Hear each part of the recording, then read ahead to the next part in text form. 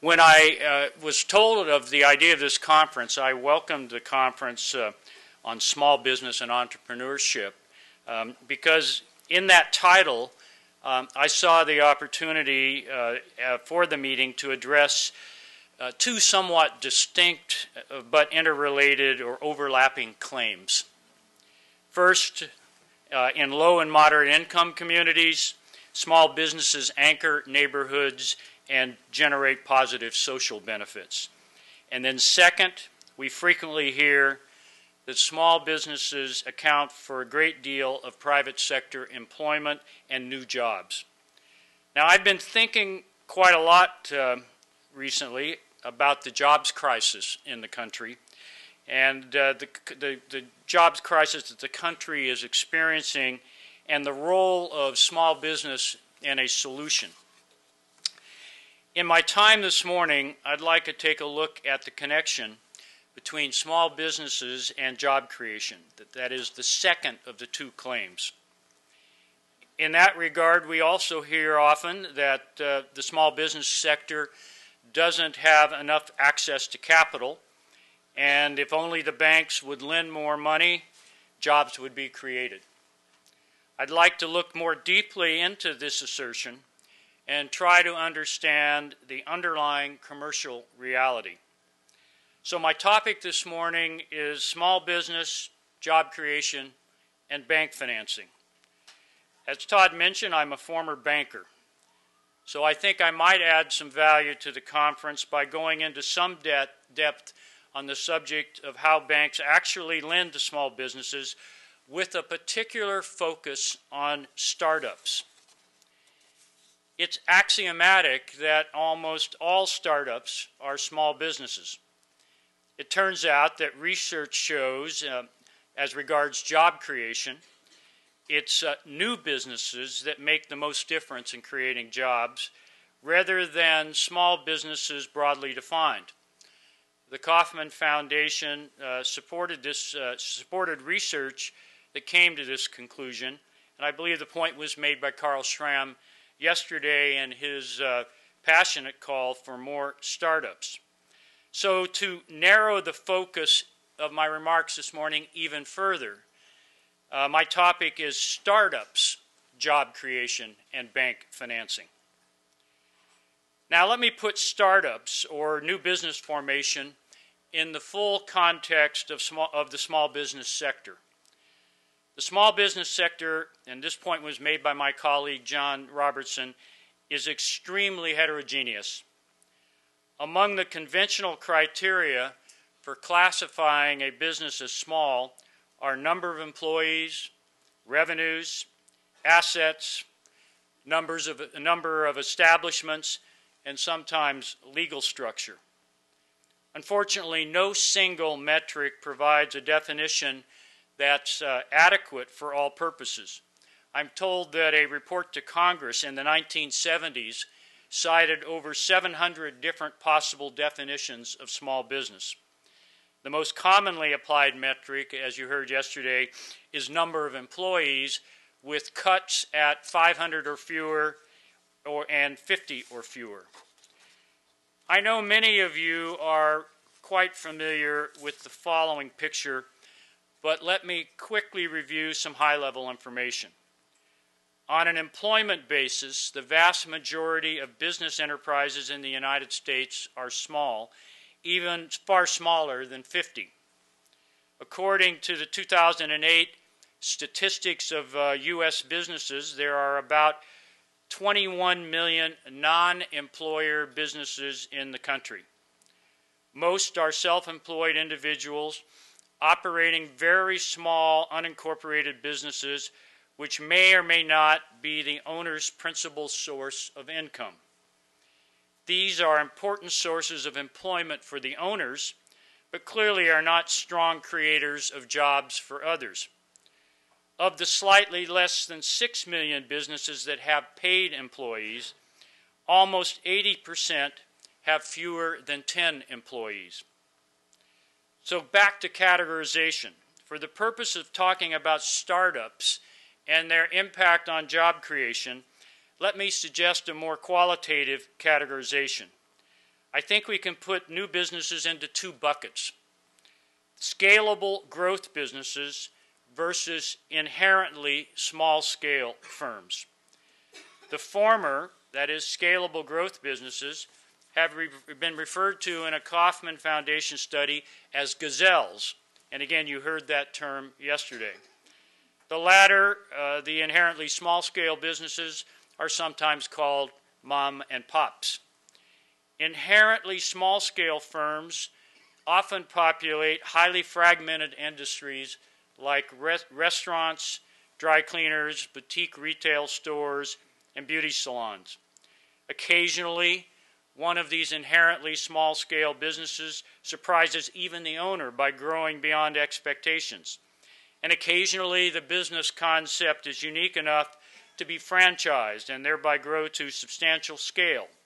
Every once in a while, a burger joint in San Bernardino, California, becomes McDonald's. But mostly the business people who launch these small-scale enterprises start with the intention of remaining relatively small. In contrast, the entrepreneurs behind scalable growth businesses hope their companies will become large. They may expect that success will bring the opportunity to go public or to sell to a larger company. Within the category of small business startups, scalable startups and scaling young businesses are a driver of job creation. Again, this point was made yesterday. What makes them scalable is that these new businesses address large potential markets, offer products and services with positive scale economies, and or have a business model that's replicable. Of course, many intended scalable growth businesses fizzle out and fail. The DeLorean Motor Company, which was intended to rival the bigger auto firms, quickly and spectacularly disappeared. Interestingly, the name has been resurrected recently by an entirely different company in Houston, Texas. All this points up the tremendous churn of new business formation, failure, and disappearance. In a dynamic economy like the United States, businesses start and cease operations all the time for any number of reasons. Data from the U.S. Census Bureau show that the rate of establishment formation, and I'll use this as a proxy for business formation, averaged about 12% a year over the period 1992 to 2005. Exit rates averaged about 2 percentage points lower, or 10%, over this period. So the total number of establishments over that period grew over time. A closer look at mortality shows that about 20% of establishments failed in their first year, and about half failed within the first 5 years. Now, the data are not perfect. We heard a call yesterday from Alicia Robb for more and better data. But I think they are reliably suggestive of an economy that is constantly and vigorously creating new businesses and jobs, while at the same time destroying other businesses and jobs. And it's the balance of these that makes for positive or discouraging labor market conditions. Without a continuous flow of new business formation, the U.S. economy would be always shedding jobs. And further, many of the jobs that are created by business startups are impermanent because of the high failure rate. We know that the rate of business failures grew sharply during the recession. More troubling, though, is that the rate of new business formation fell sharply during the recession and seems to have been very slow to recover. According to data of the Bureau of Labor Statistics, the number of new establishments decreased from a peak of about 870,000 in the year 2006 to 700,000 in 2009 and 720,000 in 2010. So in broad strokes, here's the picture. Virtually all startups are small. Whether so-called mom and pops or gazelles, they create some jobs at inception. Inherently small enterprises either fail or sustain operations, but tend to level off in terms of employment. The growth businesses, the gazelles, ramp up, creating initial employment. They may fail in time, or they may grow to what is still small scale and level off, or they may break out and grow to large scale. A 2010 study by the Kauffman Foundation shows that just 1% of employer businesses, those growing the fastest, generate roughly 40% of new jobs in a given year. 3/4 of those businesses are less than 5 years old. The takeaway point, in my opinion, is this. If we want to grow jobs, one place we should look is to startups and young businesses, especially scalable growth businesses that often set out to commercialize innovation. Scalable startups need capital. So what is the role of banks in providing startups with needed financial capital? Commercial banks play a significant but not dominant role in startup financing. The information is a little dated, but according to the 2007 Survey of Business Owners conducted by the Census Bureau, 19% of employer firms said that a business loan from a bank was a source of startup or acquisition capital. 11% cited using credit cards, and 8% used home equity loans. Despite the not insignificant role of banks, it turns out that the most commonly used source of startup financial capital was personal savings, used by 62% of respondent firms in the same survey. In April of this year, my colleague, Federal Reserve Governor Elizabeth Duke, spoke on small business credit availability. And in her talk, she cited the Federal Reserve's 2010 Survey of Consumer Finances, which, despite that name, had some information on sources of funding to start, acquire, or expand closely held businesses. Referencing this survey, she also pointed out that the most frequently used source of startup finance was personal savings and assets. When a bank does make a loan specifically to finance a startup, the bank, regardless of the size of the bank, rarely backs the business per se, or the entrepreneur based on his or her good standing, without recourse to what we used to call, or what I called as a banker, a second way out. Banks usually require collateral that represents an independent source of repayment. This typically means collateral unrelated to the business that can be easily liquidated, or a guarantor of independent means. The most prevalent form of hard collateral is real property. Startup entrepreneurs often hear something like, "If you'll put up your house, we'll lend to your new business." Real estate related to the business, to the extent the entrepreneur needs such real estate and actually owns it, in fact can be problematic as collateral because its value may be a function of the business cash flow it helps generate. In such a case, the banker's primary source of repayment and the second way out are not independent of each other. Yesterday, my colleague John Robertson cited some of this information from our own survey, but it appears that banks have pulled back their direct lending to finance business startups in recent years. For example, the Fed's poll of small business credit conditions in the Southeast found that businesses less than 6 years old were much less likely to have utilized a loan from a bank when they started a business versus older firms, and were much more likely to have used or relied on personal savings. Beyond personal savings, new and young businesses rely on the owner's personal credit. Sources of personal credit, personal bank credit for starting a business include, as I said earlier, home equity loans and credit cards.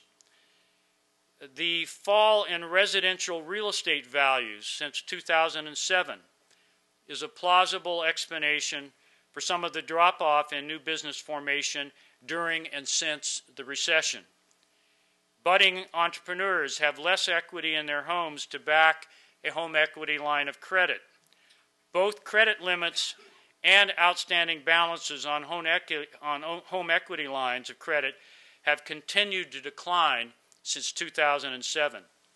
According to CoreLogic, at the end of June, almost 23% of residential mortgages with a mortgage were in a negative equity position, and in some locations, that percentage was much higher.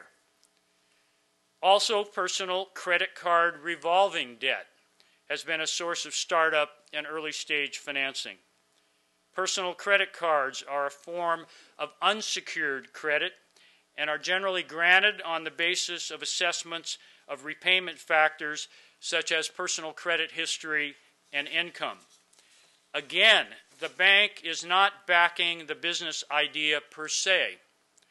According to the New York Fed's quarterly report on household debt and credit, both the number of credit card accounts and account limits have increased modestly in 2011, but they remain well below pre-recession levels as credit card delinquencies remain elevated.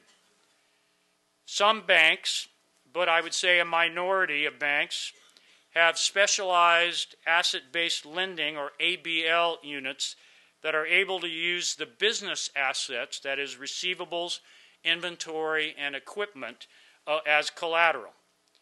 But because ABL is a specialized lending business requiring significant infrastructure and systems investment, many banks are not geared up to do this kind of lending. ABL requires detailed and frequent monitoring of collateral positions and specialized expertise. Such lending techniques have historically been the province of non-bank finance companies that fund themselves in the wholesale markets and are not depositories, as are banks and credit unions. The wholesale funding model of finance companies came under severe stress during the financial crisis and its aftermath. Many community banks are not able to afford the investment in asset-based lending infrastructure and specialized lending personnel. The economics of the ABL business require substantial scale to absorb the cost of intense collateral monitoring. And in any event, business asset-based loans and lines of credit are rarely available to raw startups that are not yet proven or established businesses. And this is because predictable and reliable cash flow is always the preferred and happy way that banks get their loans repaid.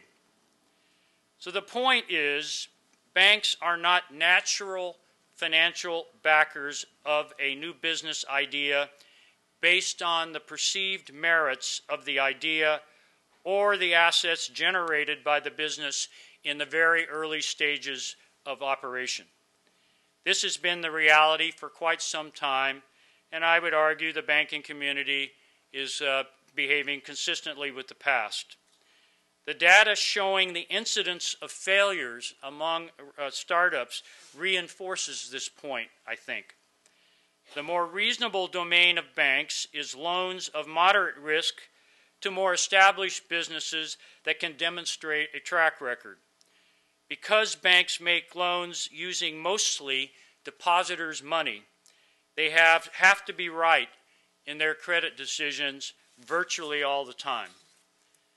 So how then are we to get capital to startups and early-stage enterprises in the interest of job creation. What parties are appropriate and geared up to take the risk of startups? Well, as already mentioned, personal savings and money from friends and family have been very important sources of startup financing. In addition, high-potential startups also look to venture capital firms and angel financing. Business incubators increasingly play a role of organizers and coordinators of angel networks. A recent development, interestingly, is the use of social media to mobilize startup investment, aggregating small dollar investments. Taken together, this is not a wholly satisfying answer to the question of where do we get startup financing. Capital formation for scalable startups and early-stage businesses, including debt capital, is both a private sector and public policy challenge. The volume of activity is immense, the targets of investment are small, the risk of loss is high, and the market, so to speak, if you can use that term, is atomized, decentralized, and not highly organized. We know the startup sector is important, and it appears it is sputtering. We need more activity in this area of the economy. It's tempting to look at the commercial banking sector as a fix. My message this morning is I think this is too narrow a view. My purpose today was simply to lay out the commercial reality of this challenge. I think a practical grasp of commercial reality, including the role of banks, is a necessary starting point for generating ideas that will be helpful. Thank you very much, and I think we have a couple minutes. I'd be happy to respond to any questions.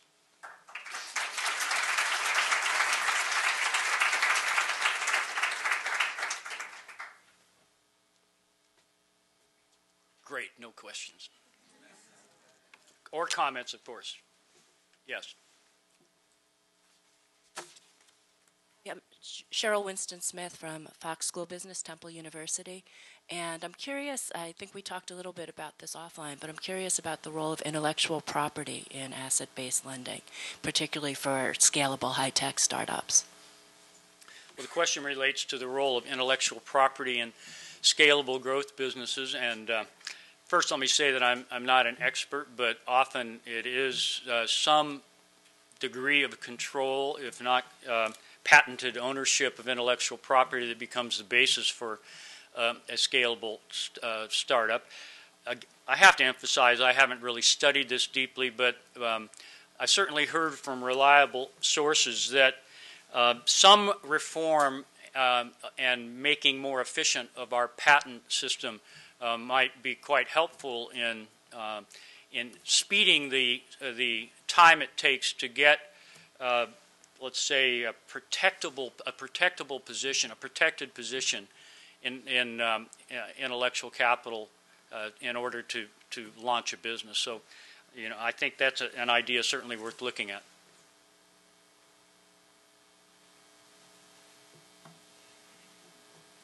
Thank you. Thank you for your comments, President. My name is Saurabh Narayan. I'm running a company called National Community Investment Fund, which is a CDFI, investing in CDFI banks around the country. I think in your comments you talked about the fact that the traditional role of banks has been to invest or provide lending to more traditional startups with more sort of predictable cash flows, which is correct. We also talked a lot yesterday and in your comments about partnerships with venture capital funds. There's a burgeoning industry of community development venture capital funds which are actually helping in promoting new businesses, startup new businesses, as well as existing businesses taking from angel stage to growth stage. Promoting enterprises that are helping in significant amount of community stability as well as job creation. In my mind, there is a role for us bankers and non-bankers to create partnerships such that we provide different kinds of capital, both equity capital, startup growth capital, and then traditional bank capital. So what's your sense as to how we promote that such that different kinds of capital can go into startup and small businesses? Well, I agree very much with your view that creativity and creating categories of capital that have thought out and calibrated the risk reward in that kind of investment. If we can do more creative work, particularly in the startup space, that might be very helpful. I'm aware, for example, and you referenced it in your question, that a number of commercial banks that may have withdrawn a little bit from early stage financing are in fact supporting CDFIs, and CDFIs in turn are making, if not absolute startup, very early stage loans or sometimes investments in firms that are helpful to a particular community. Obviously, that's from the bank's point of view, that's a second order kind of loan or investment. They're not taking the direct risk. They're taking, in effect, a portfolio risk with the CDFI. And so that's another example of getting second and third order support that calibrates the risk for the lender down so that the primary lender can have the funds to focus on, I would hope, a very well thought out credit box for particular kinds of companies. So partnerships between entities that create, you can almost think of this in insurance sense. There's the first loss and the second loss and the third loss.